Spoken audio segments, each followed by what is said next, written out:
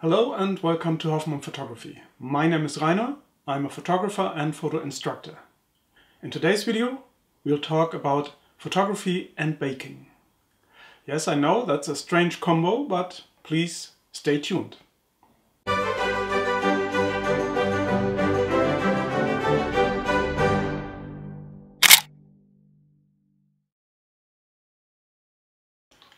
Have you ever wondered what photography and baking have in common?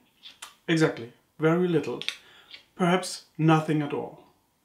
But since great-grandma's time, baking goes something like this. Take 150 grams of flour, 3 eggs, 100 grams of sugar, a pinch of baking soda, and mix everything until it's a smooth dough. Then put it in the oven for 20 minutes at 200 degrees. If you follow the recipe, success is pretty much guaranteed. The cake will always turn out perfectly. But what about photography? Some participants in our beginner photography courses expect us to give them recipes like those in Mary Berry's baking Bible. Take a full-frame camera, a 50mm lens, 1/125th of a second, f8, ISO 200. Press the shutter release button. That's all you need, and you get the perfect photo every time.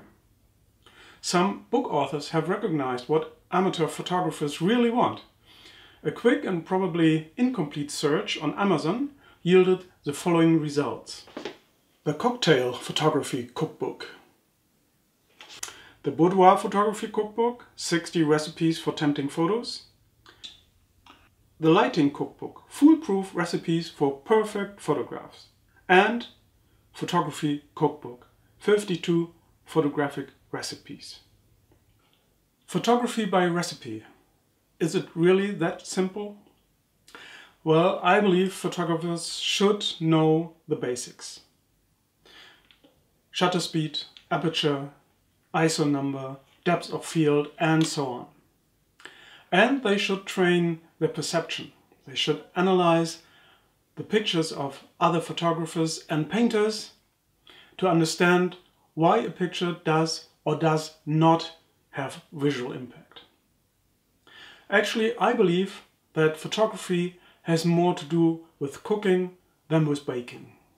When you are baking a cake, everything is stirred together according to the recipe, and then you hope that something edible will come out of the oven eventually.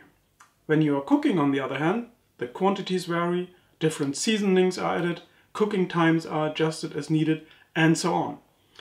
Depending on your personal taste, the quality of the ingredients, and a bit of chance, the meals turn out differently every time. And maybe that's a good thing in photography too. If we all would just follow photographic recipes, our pictures would all look the same.